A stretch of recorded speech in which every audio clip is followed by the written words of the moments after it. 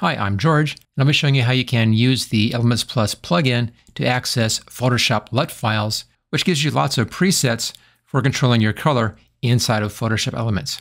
Of course, the first thing you'll need to do is to have the Elements Plus plugin installed and running. If you don't have that, you can find that over at elementsplus.net. Once it's installed, come down here to Effects. Now, I'm in version 2024, and in here, if you go to the Effects panel, you'll see Color Match up here at the top. If you bring this down, you'll see Artistic, Classic, and Color Match. What you want to do here is to go into Classic, and then in the drop down here, you'll find Elements Plus. If you're in version 2023, what you'll see is Artistic up here, and then Classic. You won't see Color Match, that's new in 2024. Same thing, go into Classic, and then you'll find Elements Plus in the list. It should be at the top of the list. This is just more Elements Plus stuff that I have installed here. Now, to get to the LUT files, go over here, click on the first option. This is your color and tone module. And then over here, right-hand side, come down to color lookup. So I'll double click on that. This comes in as a new layer. Just choose OK. And here we go. And there are different kinds to work in here. There are 3D LUT files, abstract, and device links. Stick with the 3D LUT file. Click on this, and you'll see several that have been included here with the Elements Plus plugin. And the way these work is you click on one, it then applies those color settings onto your photo. Just like that, just like having a profile set up. Let's just go through these. This one's coarse texture. Here's a cold contrast, desaturate colors, desaturate warms, more of a black tone. Fill light. Here's a grunge look. Midtone contrast.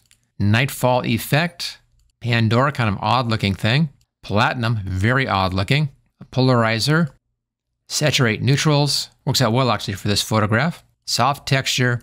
Sunshine, it's kind of nice.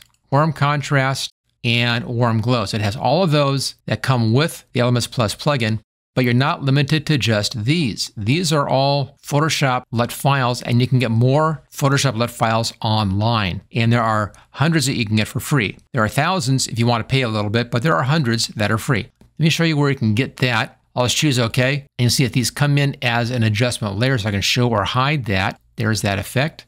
Okay, I'll bring up a web browser, and let's do a quick search over on Google, and let's find some free LUT files. Here we go. I just did a search for free Photoshop LUTs, and there are a whole bunch in here. Now, most of these will require that you enter an email address, and they'll then send you the link for downloading the LUT files, but they are free, so that's worth it. But I found some over at Shutterstock. So let's type in Shutterstock here, and here we go, 48 free custom LUTs to enhance your log footage. Now, this is saying that this is for video, but these also work in Photoshop Elements as still LUTs. So just click on this and scroll down just a little bit and click on Free LUTs to download now. There it is, and then download the free LUTs here. And then save this someplace on your hard drive where you can find it easily. There we go, that's done. Let me bring up that folder. Here it is, comes down as a zip file. I'm just going to right click on this, and I'm going to extract all right there. I'm in Windows 11 right now. Choose extract. That's done. Let's go inside of this. There's a coupon for Shutterstock. And then here are the free LUTs. And they're just like this. These say cube at the end.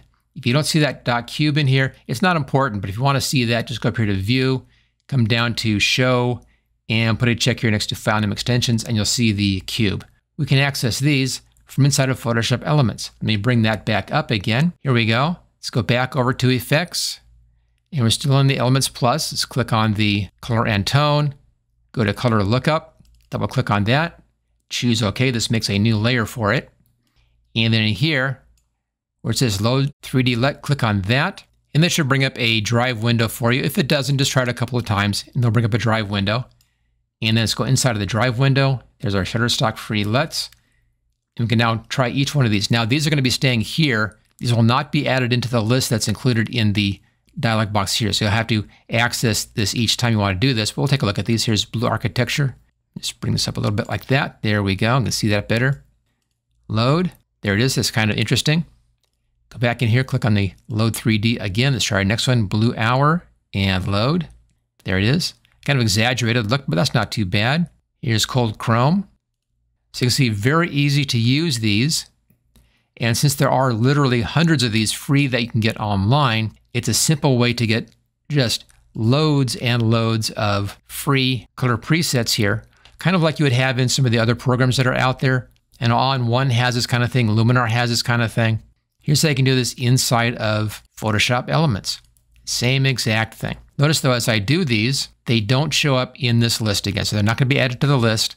You'll have to load them each time from your folder, but that's not that big of a deal. Just save these into a folder that you set up for LUTs, and you should be just fine. Just try one more of these. Magic Hour should be kind of a warm look. There we go.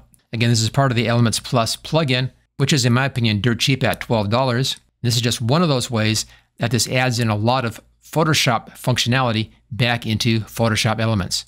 If you want to find out more about how to use the Elements Plus plugin, I'm working on a whole section of articles about how to use this, which I have inside of the HTG Photo Coach program. If you don't have that, I'll put a link for that right there and in the description. And if you like this video, hit that like button.